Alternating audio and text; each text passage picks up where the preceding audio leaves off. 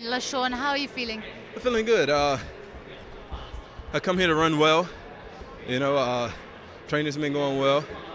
Got through that first round fairly easy. Now just go recover and get ready for tomorrow. Time's already looking very fast here, the first round. What are you thinking it's going to happen in the semis? Nothing. The same guys will line up, and we'll just go at it. Some people ran their personal best in the first round, but you have to go for it. There was no holding back here at these games. So people are ready. I'm ready. This is the battlefield. We'll go at it. It's very calm, very serene. You obviously seem confident. Does that sereneness come from confidence? You're in the right place at this time? You know what? I always feel like I'm somewhere because I belong to be there. I'm here because I belong here. I trained to be here. This is where God wants me to be. I have a gift, and my hard work is my confidence. So now it's time to come here and show the world what I've been working hard for.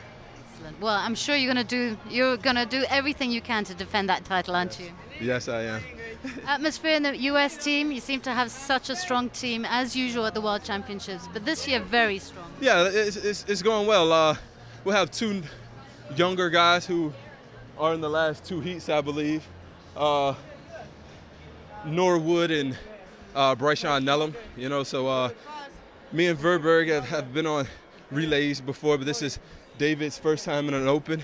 He's really excited, and he's ready. He told me he's ready, so I have to watch out for him too. Talking about relays, you were at the World Relays and you won that race, to the great shame of the Bahamians stealing the gold from the Bahamian team. Was that a great start to the season, though? Yeah, it was. The Bahamians talk a lot. It's just in their nature. It's just where they're from. They're a small island, not a lot of people, so they dream big. But we wouldn't handle business. Good luck for the semis. Thank you. LaShawn. Thank See you you. next time.